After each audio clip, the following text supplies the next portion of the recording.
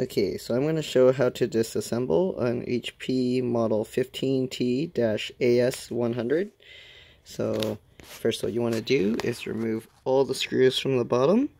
So there'll be some T5 screws and then some PH1 screws. So there'll be a T5 one here. 1, 2, 3, 4, 5, 6.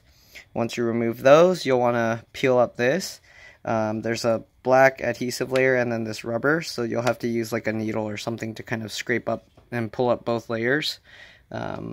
It'll be a little bit difficult to put back. The black one's not really flexible or stretchy, so what you'll want to do is after you put the screws back, you'll put this first and then kind of start with the edge of this and then just push it in, because the middle will have to squeeze inwards, because when you peel it out it's going to stretch. So you'll see here. So underneath here there'll be some Phillips PH1 screws. So there'll be 1, 2, 3, 4. So there's 4 screws. Once you remove all of those, what you want to do is go between the edges. I had to use a little thin tool. I use this.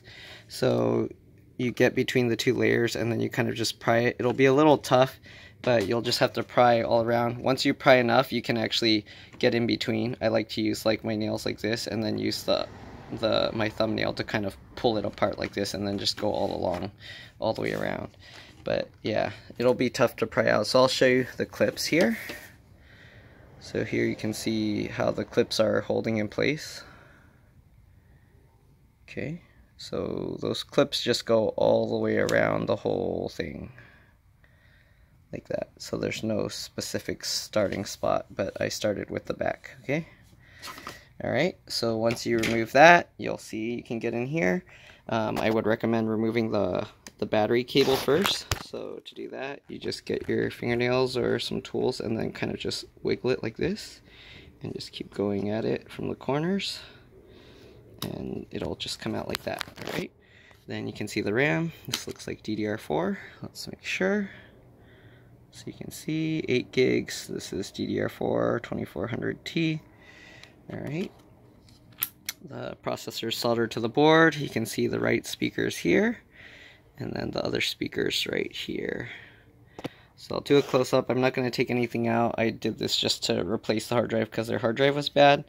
But let me show you here. So you got the wireless card. They covered it with this little tape. To remove the antennas, you'd have to peel this piece off first. And then from the back of it, the tail, you just pull it up and it'll pop out. So make sure not to pry from the front here or you can damage it. So for both of them.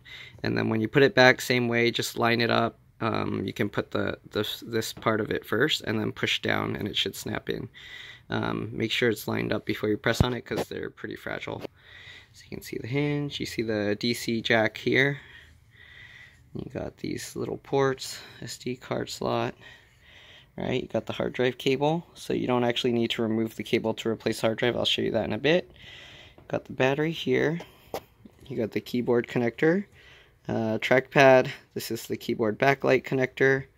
Already unplugged the battery. And then you got this connector here. There's 2 of them, so the one here and one here.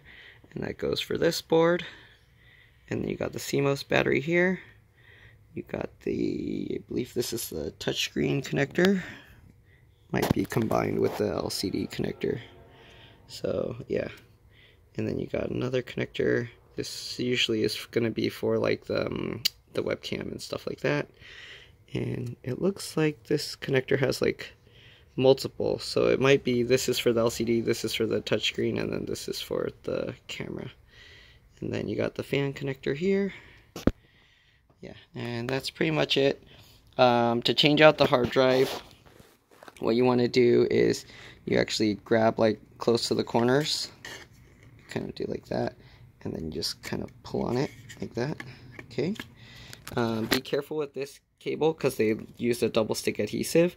To remove it, I kind of just use my nail on the edge like this. Let's see if I can show it in the camera.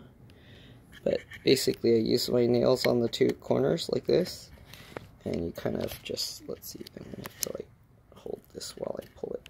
But basically you just wiggle it like this, side to side. Okay, just like that. And that's how you remove it, okay? Same thing to put it back. You just squeeze that. Make sure to be careful with this cable. You don't want to damage it. But just push it back in. And then it's easiest to, this rubber thing, you'll have to transfer it over. Make sure you transfer that. But pretty much you put one side first, and then you can put the other side.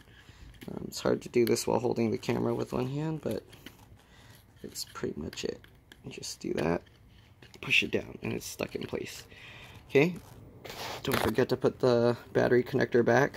Usually when I disconnect the battery, I also hold the power button for 30 seconds or so after disconnecting it, just to make sure there's no power, depending what I replace, especially if I'm doing like a screen replacement or anything like that, because the voltages can cause some damages. Yeah, usually the RAM and the hard drive, they don't have a problem if you don't remove anything, as long as you don't drop like some metal pieces or something on the board.